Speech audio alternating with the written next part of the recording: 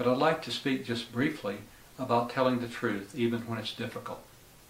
You know, the reality is we're all capable of lying very easily. In fact, I think we'll all admit that sometimes we do lie. So it's there, that built-in human nature. It's right beneath the surface, our ability to lie and how we resort to it so easily. You don't have to teach a young child to lie. A 3-year-old can lie with no training at all. So that's the reality. What happens though is when we make a mistake, quite often the fear of consequences pops up, and that fear drives us to tell a lie. Fear is usually the driving agent that causes people to lie. Fear of consequences, fear of being exposed, fear of not looking good, fear of not winning. And so there are a number of reasons there, and I've highlighted those in the blog. And I'm sure you can think of others.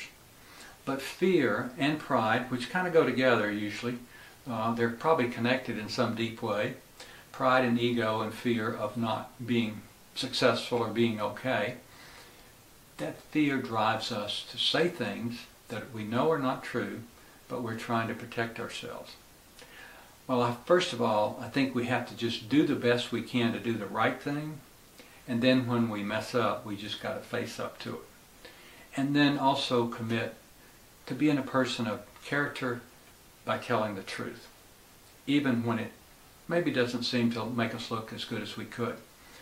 And we've had situations recently in the media where a national television anchor has gotten in trouble for saying he did things that he didn't do.